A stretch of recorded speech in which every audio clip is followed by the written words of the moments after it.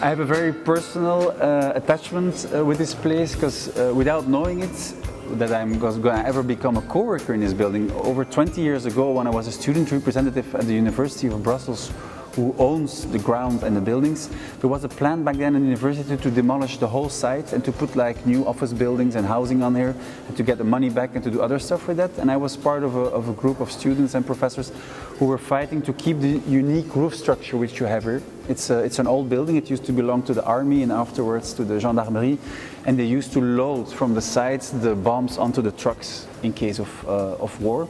And it's quite nice to know it's an incubator now, so it does the opposite. We still release a lot of energy in fresh ideas and we change things, but not to destruct, but to innovate with new ideas. One of the things we did to protect this building was to organize cultural activities in here to attract the crowd. And in '94, as part of the Kunstenfestival des Arts, which is a cultural festival in Brussels, we organized theater in here, with Hollandia, a theater group coming in and doing Lulu, which is a piece from Frank Wedekind about a young woman seducing elderly men.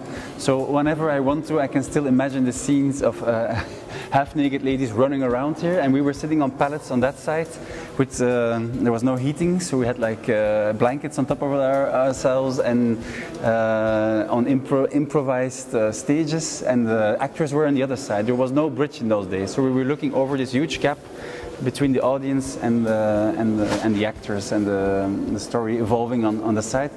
And exactly on that spot I have my office now. So it's a really nice link how sometimes in life you do something as a student and 20 years later you end up as an entrepreneur having your office at exactly the same location. That's my first connection here. The second one is I have a personal relationship with this.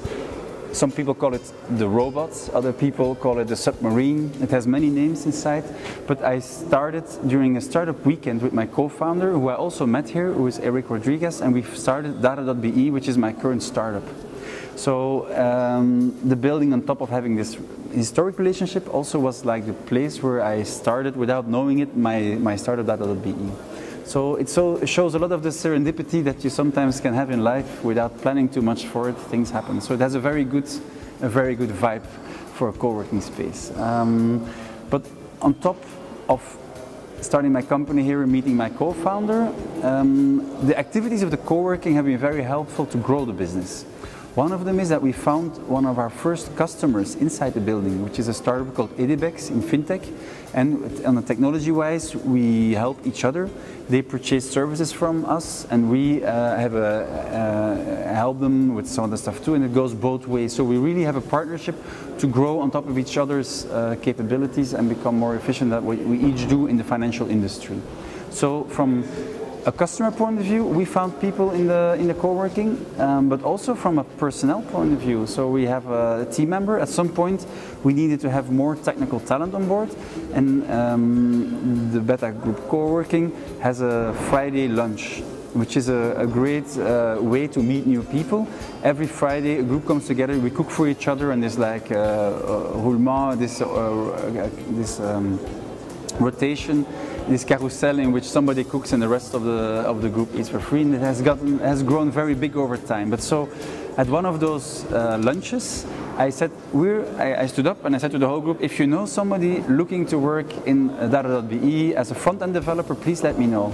And one of the ladies who I had never met before said, hey, my ex-boyfriend, he's looking for a job. And she was so kind to hook him up with us, and he's now a permanent employee at our company. So we actually had the co-working act as a staffing organization without any extra cost.